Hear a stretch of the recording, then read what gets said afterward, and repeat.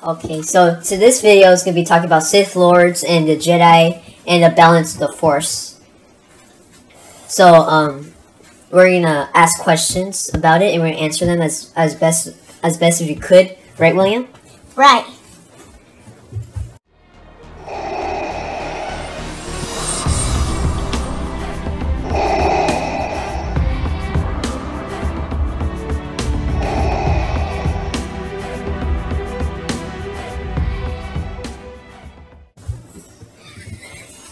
We're gonna talk about Star Wars Part 9.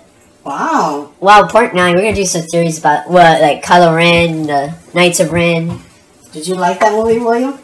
Yes, I do. It's my favorite movie in the whole world. Yeah? What part was your favorite part? My part when that girl says...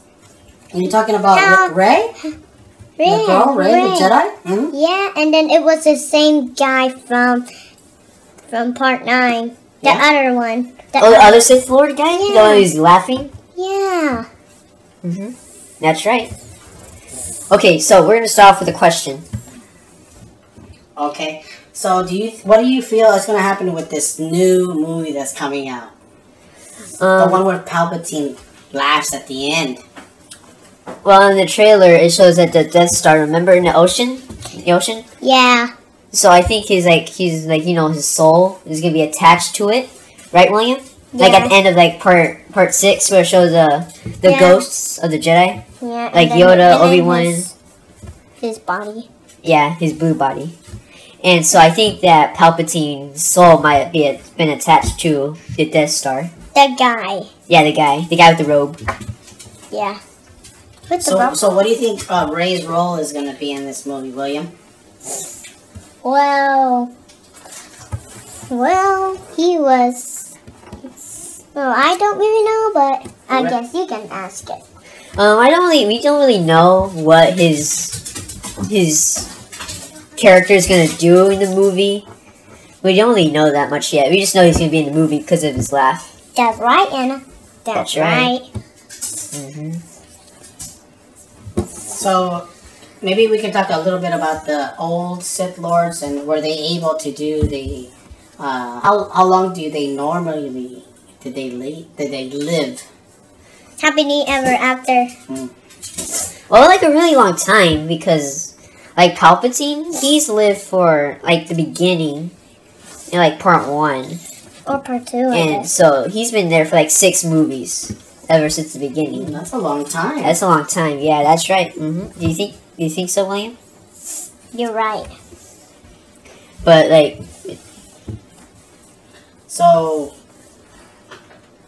So what did you think about the first couple movies? So in canon, if you go further back, which is your favorite Sith Lord?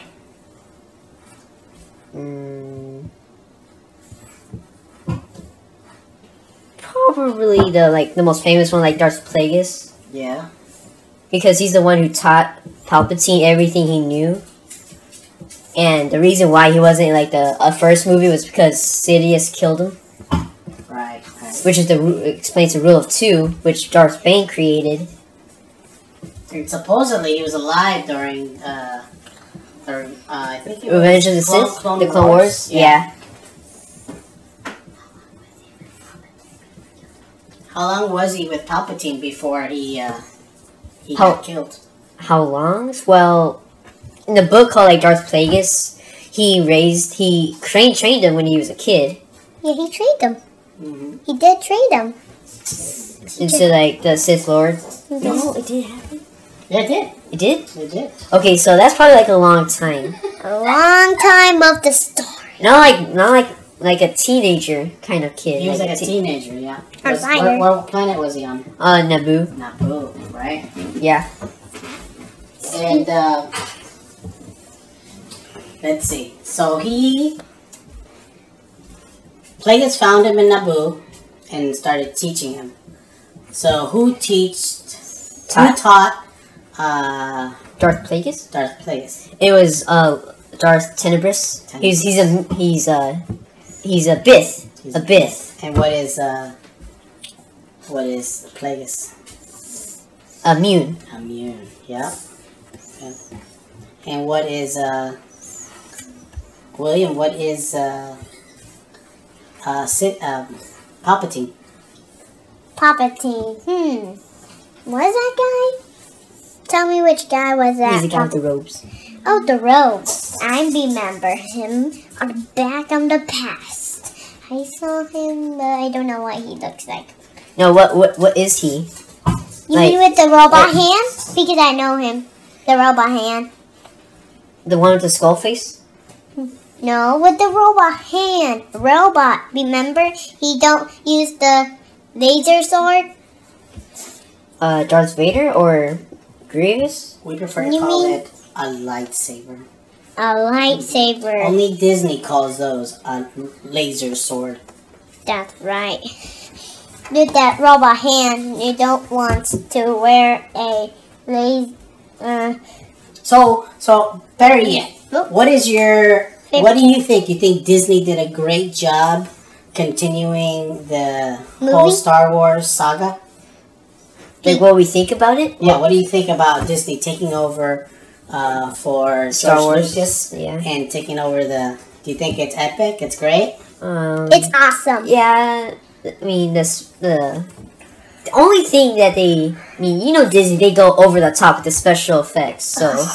So I think like the special effects is kind of good because it's Disney because they go over the top with it. But the story just doesn't really make any sense. And what do you think about Rose?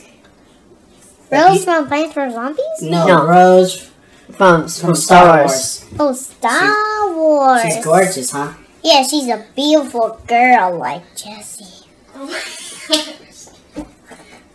Nice. That's right. That's right. Well, she did contribute to the film, but the director could have easily didn't really have to add her in the movie. And if she wasn't in the movie, are you trying to say that her entire existence in the Star Wars story was pointless? Yes, I personally think so. Ah, okay. Who else do you feel that should not have even been in that movie? Ninja Turtles? No, they're not even in the movie, William. I think who shouldn't. Well, Skywalker actually belongs in the Star Wars. I think probably 5? I don't think they needed to add Poe in it. Or Doug. Poe, really? I don't really think he should have been in there. Oh, the pink-haired lady. The pink-haired lady. The pink-haired lady didn't really do anything to the plot. She just kept the flight plan really a secret. She didn't really do anything for the Skywalker. For the Skywalker, yeah, what he said. Yeah. Wow. Now we gotta talk, and this is part 1. Part 1 of Star Wars. We gotta talk about that. That red guy. So what I really don't understand is that people don't like the prequels instead of the new ones. And they're called like the prequel haters or something like that. But I personally like the prequels because they explain how Palpatine grew in power. And without those movies to explain it, then I think the story would have been pointless if they continued. So I personally like the prequels more than the new sequels. So these new sequels really don't explain how the First Order came to be, or... Well, of course they do. There's books. And comics. Books, but they don't revisit that realm in of film. Where in film. In film. So the audience is still guessing on where the First Order was the whole entire time. Were they in the outer regions? Did they just come out of nowhere with like a ginormous Death Star? And ginormous Death? It just doesn't really make any sense. So when they built the Death Star, they just kept building a bigger and bigger Death Star. Yeah, they probably built it during Palpatine's reign. When he was probably building his Death Star, Snoke probably had a group of people to build his Death Star during that time period. So, and it also doesn't really explain the Knights of Ren. Supposedly, the Rise of Skywalker is supposed to explain Knights of Ren. So he has the Knights of Ren. I haven't seen them. Of course not, because they've been like keeping it as a surprise. Oh, so For the this rest is coming of- out in a new movie. Yeah. This third installment is going to explain everything. Supposedly, yes. Like who was Snoke Yeah. and who Was Rey's were parents. Rey's parents. Yeah, all that is going to be explained, right? So that's going to fix all the little holes in the previous movies. Yeah, I think it'll like tie in some loose ends. And it's going to make everybody love those other two movies. Tribble time. Well, yeah, I think so, because people are really hoping to see it. So what about the old school fans compared to the new school fans? Well, the old school fans are like the ones who like who read the extended universe content, but the new ones just watch the movies, not like the extended universe content. So everything that's pre-Disney is what? Canon? What? Non-canon. Mickey Mouse. So like Darth Plagueis is no longer canon, and like Dark Harvest, for example, takes place like 1,000 years ago. Is another book that that's considered non-canon. But in my opinion, I personally love that book because I read it. But I really love that book and I consider it canon. I think the fans should decide which ones to decide canon. Not like a big corporation telling them what to consider canon. And if somebody makes like a video like us, they're gonna say like their version of the extended universe. Do you feel that Disney listens to their fans? Only the ones who like it. If they don't like it and they try to give like Disney a Like rating, like some sort of bad, no, not rating, but like a bad review. bad review, like explaining all the bad stuff in the movie or negative comments. Yeah, they seem to. They seem to not really like it. So Disney just call them like haters, and they don't really consider them to be. They consider them to be like toxic, Like and Mickey that they Mouse. blame the fans to be the reason why the movies failed. Like Solo, I think the director Ron Howard, I think that's his Thanos. name, but he made like a video explaining explain Thanos? why the fans made the movie drop in like the box office. And Thanos snap his fingers. Or that never happens. Not in Disney. So anyway, not in Star Wars. So that's where I don't understand where things are going, because I kind of liked a little bit of Solo, a little bit, but I really loved the only great movie that I feel Disney has made with Star Wars was Rogue One. I loved Rogue One. It just takes place before the New Hope. I feel like they followed some of what George Lucas's blueprint to help make that, especially the end scene where it showed where Darth Vader made his little cameo appearance. Oh, I love that scene. That was And really cool. How he devastated the rebellion soldiers, and that, in my opinion, is what I was expecting of Kylo Ren. But that didn't happen. He just throws a little fit it's a when he's tantrum. angry. Yeah. He's just an emotional pile of mess. Yeah. And he's just unleashing it on like some random soldiers of his. They all don't understand, like, why is this guy having a fit? He's just not really fit for being a leader. And so, how do you feel of him going toe to toe with Rey and all her extensive Jedi training that she received from Luke?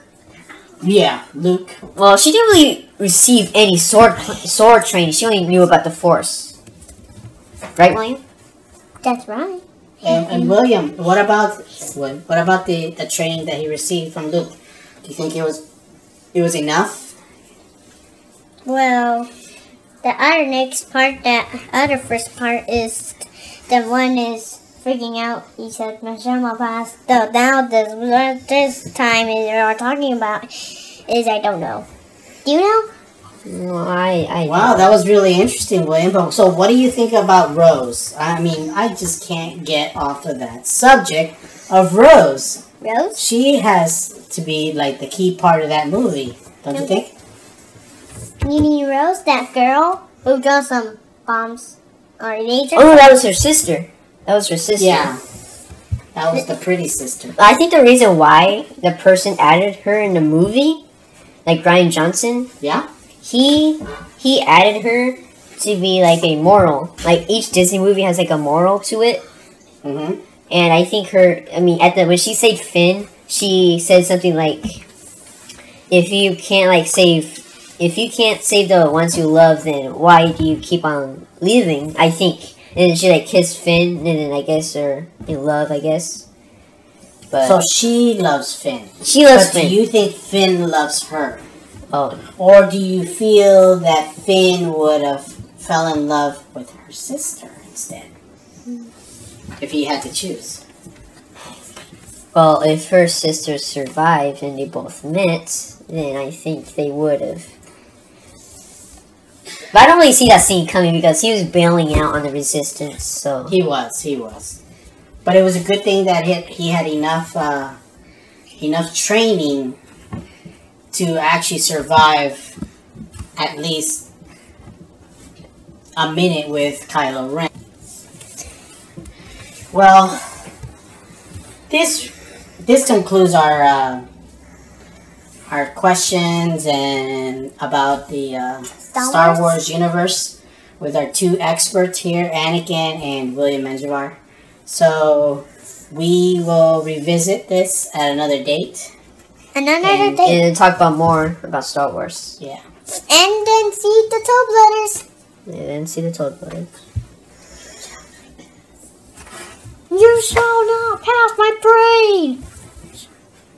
More? Oh, that little fella. Hi to you. You shall not pass my height.